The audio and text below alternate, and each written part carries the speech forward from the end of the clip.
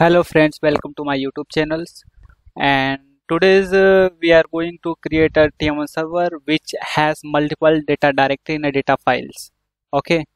In last video, we created a TM1 server which name is TM1 Learning. Okay. So currently TM1 services is off. So first we have to restart it. Means start it. Okay. So what how we can start it, first you go to on start button and search it IBM Cognos configuration. Currently I have opened Cognos configuration, so you can start it, just right click on it and click on start. Okay, when you click on start, your T1 services will be start. Okay, but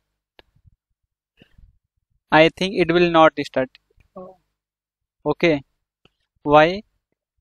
Because before you before you starting T1 server, you need to start your admin server, because every T1 server registered itself to the admin server and admin server, right?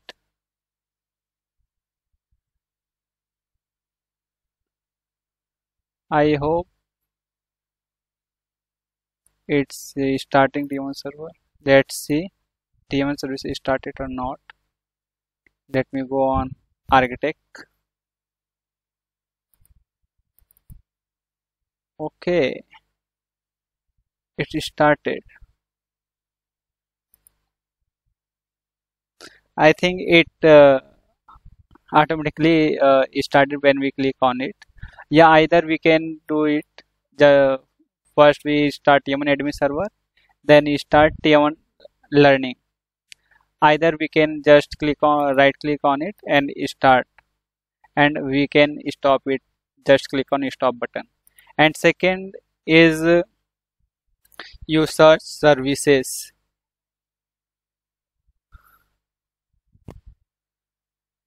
and click on it here and maximize it.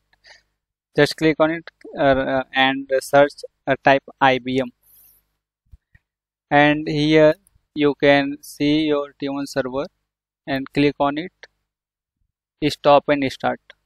If you are first, you just click on start and it will start your T1 server. Okay, so here you see your services are running.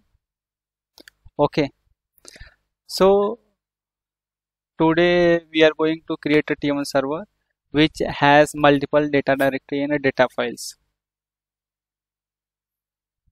So first I think I will create in same T1 server, so that I am going to stop it. Stopping, in meanwhile I will go to the where is my file is T1 server. Here is my T1 server data files. All the control cubes and dimensions are resides in the data files and all the data and feeders. So first I am going to delete all, and in here I will create two folder. First I will create a TM1 dims. In this folder all TM1 dimension file will be reside, and second is TM1 cubes. In this all the cubes and rule file will be resides. Okay, I have created it.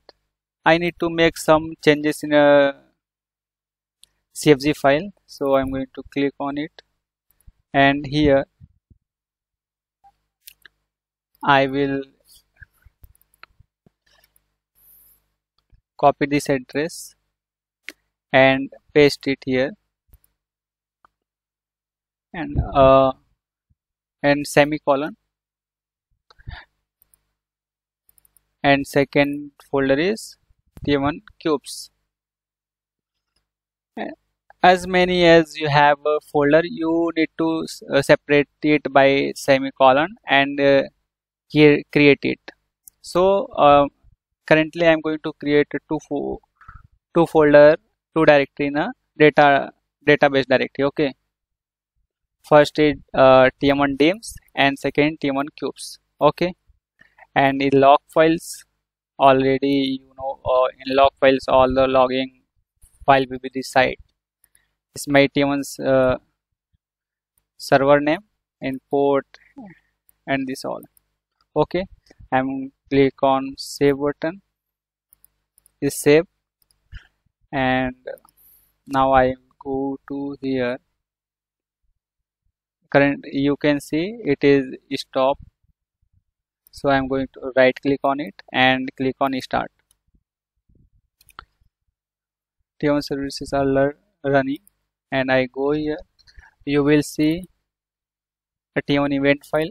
If you click on it, you will see here my TM1 services start in just 4 seconds. Okay, and TM1s file will be created when you start it. While TM1 server is running, you cannot open the TM1s file, and in TM1s file your all transaction log will be decided which user made changes in a cubes.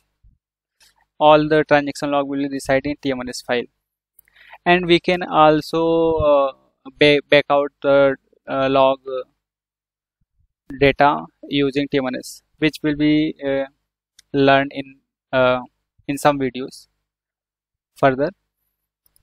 And the TM1 server, in TM1 server you can see here, you can also see in 3 seconds your TM1 server is ready, and here you see in TM1 server you can see your TM1 process, how much time taken your process to run, and many more. You can see information in TM1 server, which will be learned in further video. Okay, first you come on data files. Here you will see TM1 DIMS. All the files reside in TM1 DIMS and TM1 cubes. Okay, so we have created a TM1 server which has multiple data directory. Just refresh it, log in again. And when you create a new TM1 server, its default TM1 ID is admin and password is blank. And in next videos, I will show you how you can create your ID and password in TM1. Okay,